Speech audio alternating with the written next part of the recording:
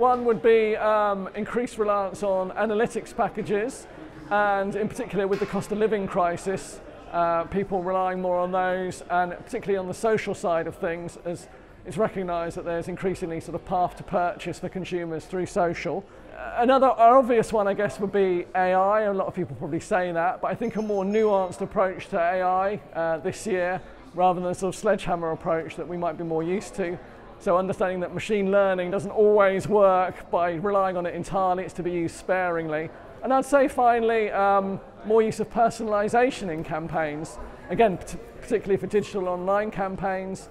And again, that comes back to better use of insights and data.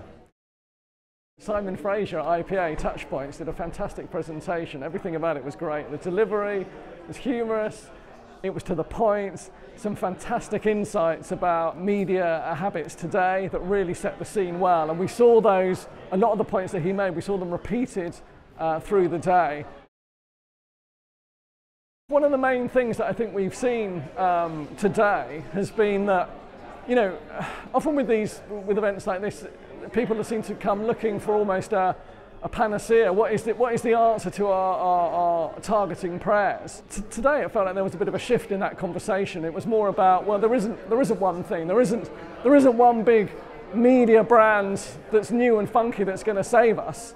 And you know, we heard a lot, for instance, today about TV. Came up again and again. And guess what? You know, TV 2 decades ago was a dominant brand. Today, it's still very much a dominant brand within the media marketplace. So, you know, things don't change overnight, and that hasn't changed recently either. It always will be a mix of things, and what works for one will be slightly different for another. And I think that's one of the key things we've found today.